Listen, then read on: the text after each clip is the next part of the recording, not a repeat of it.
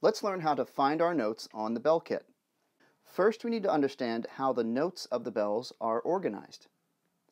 We play notes on the bells by striking these metal bars. They're called bars or tone bars.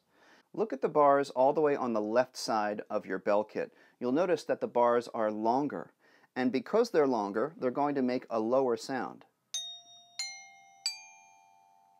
As you move to the right, the bars are getting shorter, and so the notes are going to get higher.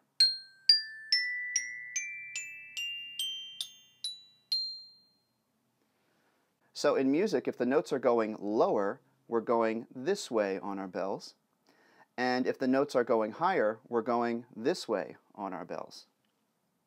The notes of the bells are organized just like a piano. The top row of bars is like the black keys of the piano, and the bottom row of bars is like the white keys of the piano. This row of bars on our bells are the natural notes, or just the plain musical alphabet. So we have A, B, C, D, E, F, G, and we go back to A, B, C, D, E, F, G.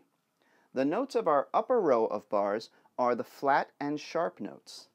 If we go all the way to the right, we see a pattern of 3, then 2, then 3, then 2, then 3. If your bell kit at home doesn't look just like mine here at the bottom, that's okay. Some bell kits, depending on what company makes them, will stop at this note. And so you might only have 2 notes here at the bottom in the upper row. And that's okay. They just wanted to make their bell kit a little shorter. And we'll learn more about these flat and sharp notes a little bit later. Now that we know how the notes of our bells are organized, we can move on to our next lesson where we'll learn how to play our first 3 notes.